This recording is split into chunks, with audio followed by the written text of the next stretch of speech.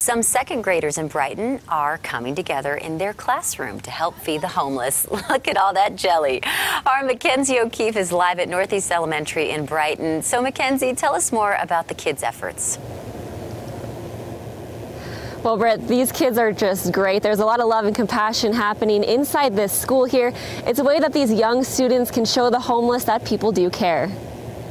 Inside Northeast Elementary School in Brighton, people are going to love these PB&Js. A classroom has been transformed into a very important kitchen. We're making sandwiches for the homeless people. A handful of students are hard at work spreading peanut butter and jelly. I'm really good at PB&J because when I was a kid, I loved PB&J. It's an important task with an even more important mission: to help those less fortunate than themselves. It's really sad. They have no money or anything.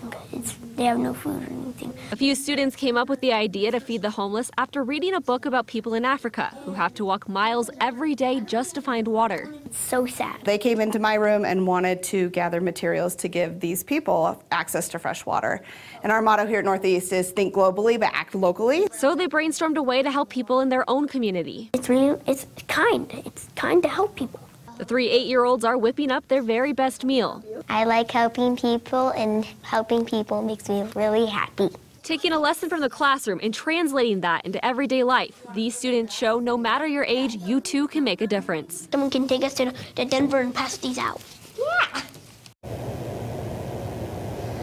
Now, this is also a lesson of economics for these students. The teacher said they had to write letters to the grocery store, figure out what exactly they needed, and also budget for that shopping list. These kids are so excited to be able to pass these out and are just so sweet. We're live in Brighton. Mackenzie O'Keefe covering Colorado First. Mackenzie, thank you. And perhaps more importantly, it's a lesson in kindness that they're learning. That is just good stuff.